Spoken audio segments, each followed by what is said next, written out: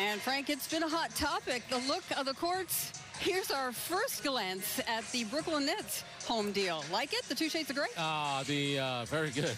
The Brooklyn Nets court looks good. Yeah. You know, if you, the Chicago Bulls one, which Cam Johnson had referred to, the red, that was horrible. Phoenix had a court which was purple. I thought it was really hard to watch the game. This one doesn't overwhelm you by any stretch of the imagination, so it looks good. You know, it's funny.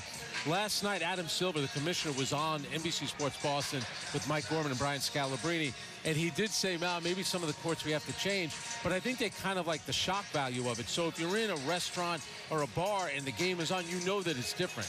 And that's what the league has wanted. They want these games to stand out, and it's actually working right now. The ratings are up. The ratings are up 55%.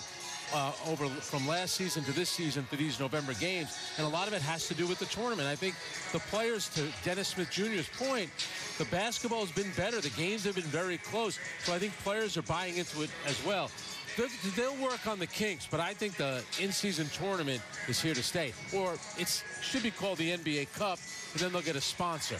Maybe the Nancy Newman NBA Cup. How about that? You can afford it. Frank Isola, not the Sinatra. Not the Sinatras. That's the Iron Eagle line. I love that.